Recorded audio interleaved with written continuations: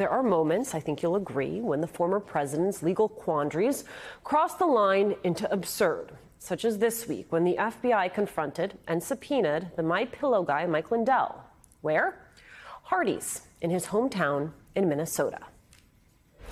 Today, the FBI, you're going to hear this, and you're probably already hearing it in the news. The FBI came after me and took my phone. They surrounded me at a Hardee's.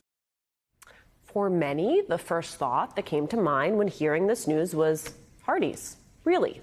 The fast food chain eating it up. Its PR folks wasting no time turning this Lindell lemon into lemonade, posting, "Now that you know we exist, you should really try our pillowy biscuits." As for the pillow pusher himself, he has become one of the most vocal pushers of the big lie.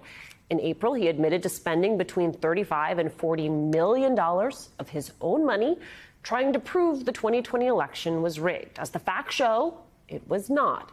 After asking about his relationships with other pro-Trump election disputers, Lindell claims the FBI then seized his phone.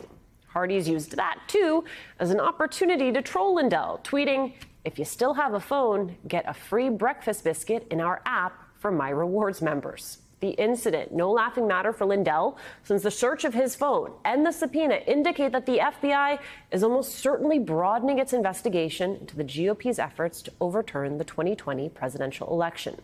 Lindell is just one of around 40 Trump associates to recently receive federal subpoenas.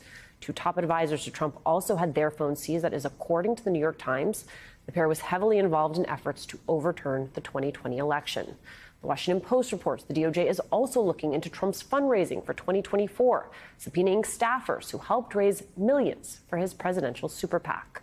All of this as prosecutors fight for access to Trump's Mar-a-Lago stash, telling an appeals court they need to keep investigating while the special master is at work.